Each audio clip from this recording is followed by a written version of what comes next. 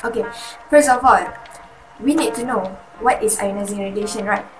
Ionizing radiation is a high energy that was given off by radioactive materials or sources. Ionizing radiation has a lot of energy, much more than low energy radiation, such as radio wave or microwave. These two radiation is considered as non-ionizing radiation. So for ionizing radiation, what is the important things that we have missed out? We need to know. So today I'm going to tell you guys the important things that we have missed out about ionizing radiation. Okay, ionizing radiation has a potential for interacting and changing atoms and molecules, which is bad, isn't it? This is the important part that many people does not realize. This is the important part that many people does not realize what ionizing radiation might do to our body. Okay, to make it simple, to make you understand better, if ionizing radiation strike or hits the cells in our body, it will either cause cell damage or killing the cell, which is so bad. Amount of radiation that been absorbed by our body are known as radiation doses. So at high doses, where most of the part of our body are exposed to the radiation, right? So enough cell will die to impair the function of different organ in the body. So this lead to a serious health effect. It might actually cause death. Okay, which is very serious. But for a low doses case, the cells might able to repair the damage, or the cells left the damage unrepaired or misrepair the damage. So the misrepair part will lead to cancer, but this is a long-term effect. For cells, stochastic effect is a long-term effect, which is the effects that you cannot see. The effects that you cannot see within 1 or 2 days or 1 or 2 years after you are being exposed with the radiation. There are 3 biological effects of ionizing radiation on cells, which is if ionizing radiation strike the cells or being absorbed by the cells in our body, we have three things that are likely to happen to the cells. So the first one is the cell are able to repair, which is good. So we can continue the healthy life. Okay, if the cells are able to repair, then it is good. Second one is the cell are not able to repair, or it repair incorrectly. So this is the bad. This is the bad one. This is the one that we are focusing more, which is this might lead to cancer. Okay, this is the important part of ionizing radiation. It changes the molecules and atoms, like I have said in a previous part. And the third one is cell dies. But guys, cell dies is not really a bad option, isn't it? The effects of ionizing radiation on cells, it will be shown by the individual. The effects of ionizing radiation on cells, we give 2 types of effects, which is the non-stochastic and stochastic. So my part will be a stochastic one. So stochastic side effects is a long-term side effects, which is a long-term one, which is it's not easily determined, or it's not easily we can't jump to conclusion that it is causes by ionizing radiation. Stochastic side effect has no threshold threshold dose. It means that it does not have a limit. It does not have a specific dose that the stochastic does not occur. It does not have that limit of dose. In example, if we did reach a certain limit of dose, the stochastic does not occur. It does not have threshold dose. So we cannot identify if this certain amount of dose going to give stochastic effect or not, because it does not have threshold dose. Okay, and it is the probability of having stochastic is proportional to the dose, which is increase the dose, increase the probability, as it is proportional. And the dose it is a dose independent side effect, which is the severity of having stochastic does not dependent on the dose. Means that even if you give a lot of amount of doses on the certain patient, the severity of stochastic effect does not depend on the dose. Means that it can be severe or lesser than that, even though the dose is high enough, but it does not mean that it will be severe. Teratogenicity is that teratogenicity means that fetal development is abnormal. The abnormalities of fetal development means that if someone gets pregnant and having the stochastic effect, the babies are going to be abnormal. Stochastic effect causes the person to have reaction to the drug, like some kind like that, and causes the fetal to become the growth of the fetal become abnormal. And then the genetic side effects. So the effect of ionizing radiation to cells, basically we have two, not including the cells that had been correctly repaired. The ionizing radiation on cells have two, which is the deterministic effects and also stochastic effects. I'll be explaining about the deterministic effect, or also known as the non-stochastic effect. So these effects depends on the time of exposure, the doses, and also types of the radiation. This deterministic effect has a threshold dose, which is below this point. The probability of harming the organ or tissue is considered small or zero, because the small or a few cells lost will basically not harming to the organ or tissue. But above this threshold point, the probability will be increasing rapidly with the dose. So the severity of the harm effect on will be related to the dose, which means as the increases the dose, the higher the probability of harmful on the organ or tissue. Early effect and mostly tissue-late effect is what we consider as a deterministic effect. So the deterministic effect includes the acute radiation sickness and also chronic radiation sickness. Nausea, fever, headache, vomiting, tissue, and skin burns are all the examples of the acute radiation sickness. The acute radiation sickness is not dangerous, and these are mostly because of the radiation dose is large and it had been delivered to the people in a very short amount of time. So it causes an immediate health problem, but in a short time, and these effects are experienced by people just after the exposure or within 24 hours after the exposure.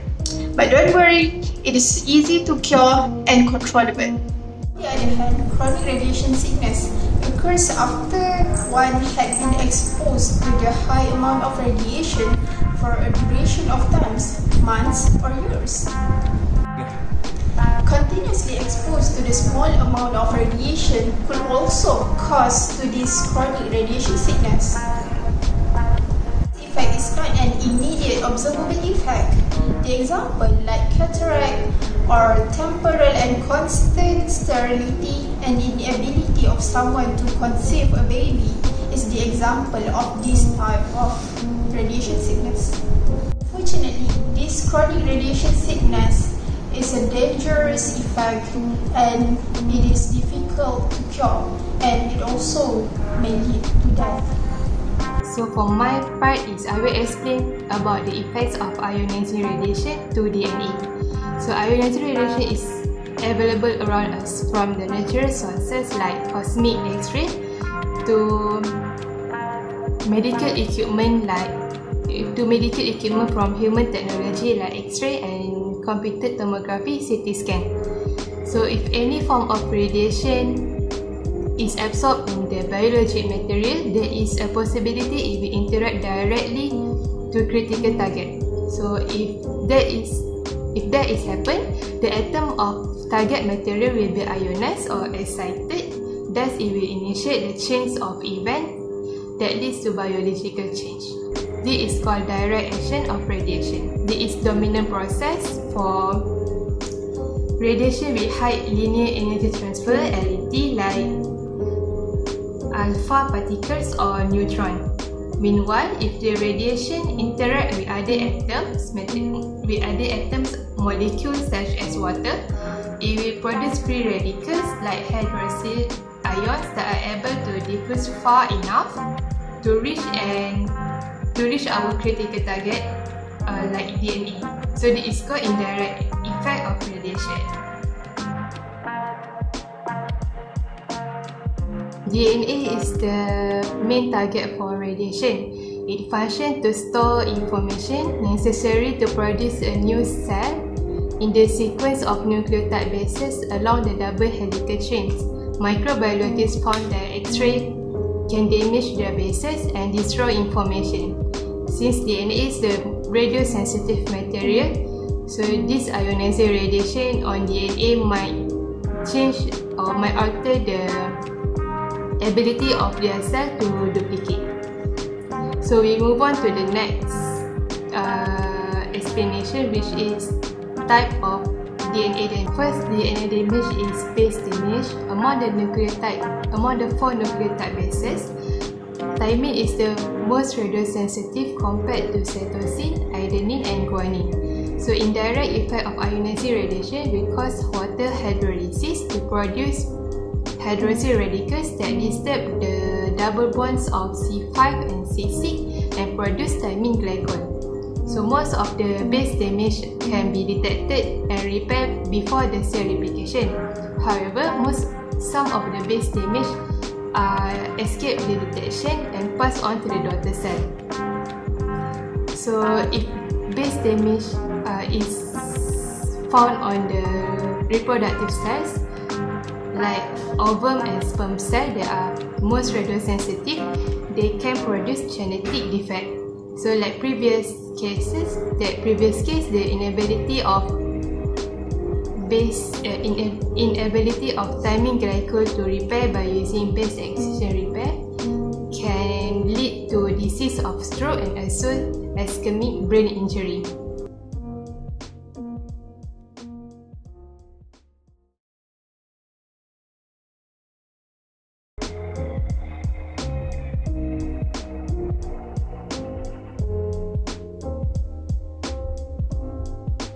Image is single strand break. Single strand break is started by radical formation at deoxyribose units in the DNA caused from direct ionization event or from hydroxyl radical attack. Single strand break involves one single strand in the DNA and it requires only small doses of low LET radiation like X-ray to produce greater abundance of single strand break. Since single strand break still has one strand intact, so it has high probability of their repair enzyme to take place provided if the breaks are close within each other. But if the breaks are on opposite strand and are very close, they can produce double strand break.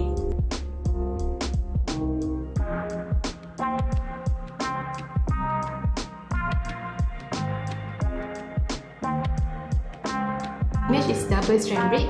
The harmful DNA damage of ionizing radiation induced by ionizing radiation is double strand break due to its cytotoxicity. So double strand break is break in the phosphodiester bond of both strands of the DNA, and double strand break production increases linearly with radiation doses, also as LET increases. So like if you use neutron or proton beam therapy to fight cancer, it will bring more damage to our body because the higher presence of locally multiplied damage sites, LDMS, that works together by a group of relation to destroy our genetic information in DNA. So that's the three most common DNA damage induced by the ionizing radiation that can occur in our human body.